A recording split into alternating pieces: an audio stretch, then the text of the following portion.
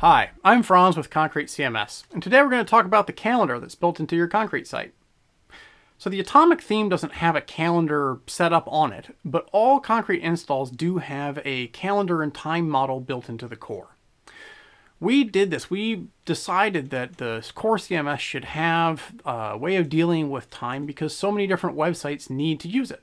Maybe you've got a calendar, maybe you're selling event tickets. There's lots of reasons to use time and date on a website, and it's really frustrating if every extension for our content management system uses a different time and date model to handle that. So we built a calendar into the core, and different extensions can use it in different ways. What I'm going to show you today is how to set up a calendar in the Atomic theme using stuff that is just stock Concrete. So let's get started.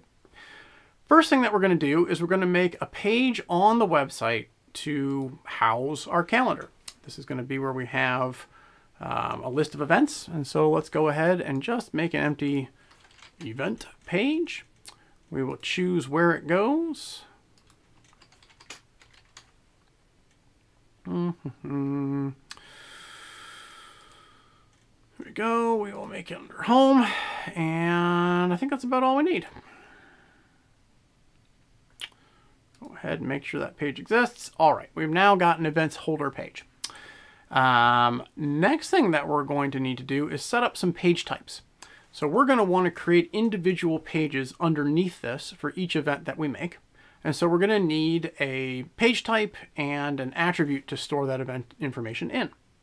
So we'll go to the dashboard, pages and themes. And if we come into page types, we're going to go ahead and just take the page type. We'll copy that and call it event detail. Handles can't have spaces in them. I'll do it like that. Great. Now, if we take a look at this event detail, we have everything that you need to start customizing what that individual page for the event will look like. Next, we'll go to attributes, and we will create a new attribute. And we will use calendar event for that. Here again, what we're doing is making a place to store the information about the events that we're making and associate that with page. So now that that is made, we can set up a calendar. So we'll go into the dashboard, and right here you see calendar and events. And we need to make a calendar. There's no calendar set up by default. You can have multiple calendars. So maybe you want to have different calendars for different departments or all sorts of different things. But you have to make one to do anything.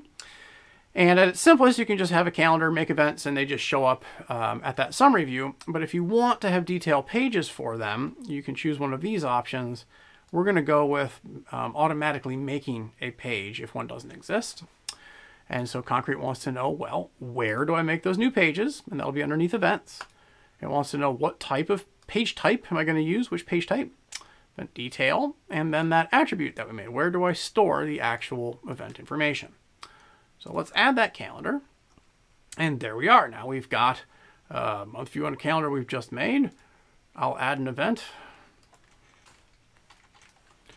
And put some content in here so you can see this is content. You can add attributes here. You can define your events to be strongly typed in all sorts of ways that make sense for your organization. So if you haven't explored attributes, you really should. And here are the dates for this particular event we're making. So at its most basic, you can pick a day, starting and ending times, all in 5-minute increments. And that's pretty obvious. Just like your Office or Google Calendar, you can make an event span all day and not have time. You can also make it a repeating event. So maybe it happens every week on Fridays. And these are repeating options that you should be pretty familiar with from using Office calendars.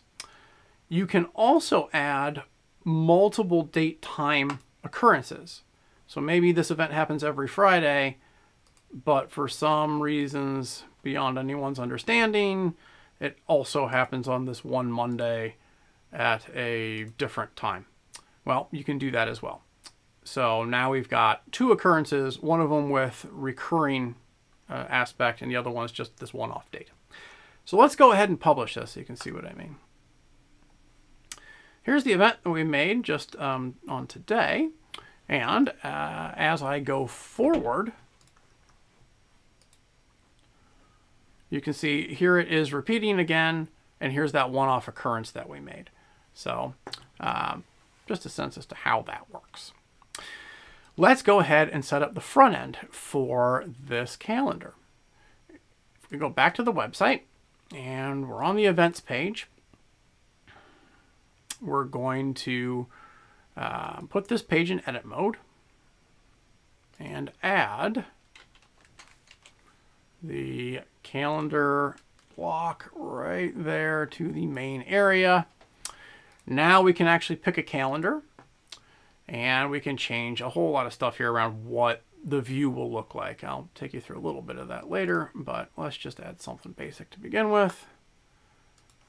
Publish changes, and here we go. There's that same calendar we were looking at in the dashboard, but now it's on a page on my website. You can share this with your audience, and you've just added a calendar to your site. If I click on this event, it takes me to a page with no content. So how do we fix that? Well, let's go to Pages and Themes and Page Types. And we know we made this event detail. What we didn't do is put anything on that page type. We just made kind of an empty container. So we'll click Output. And now we're choosing for the templates that we're allowed to use on this page type, where do we want to put certain blocks and attributes? So let's pick Full. And we'll be given this interface that feels a lot like editing a normal page, but there's no gear icon.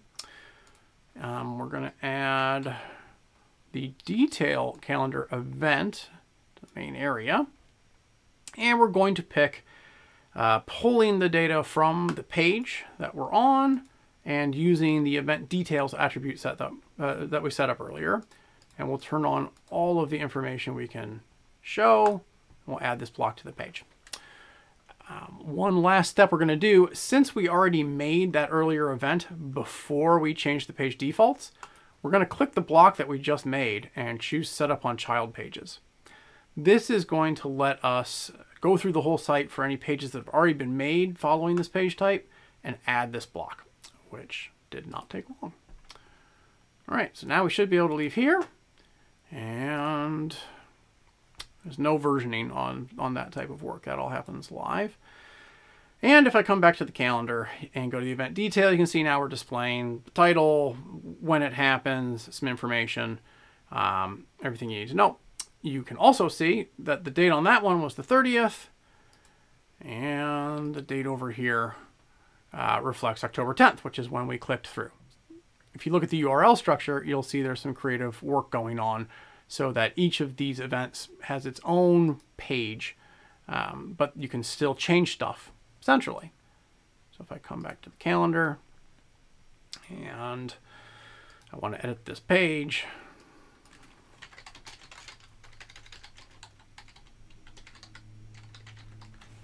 and I publish this event.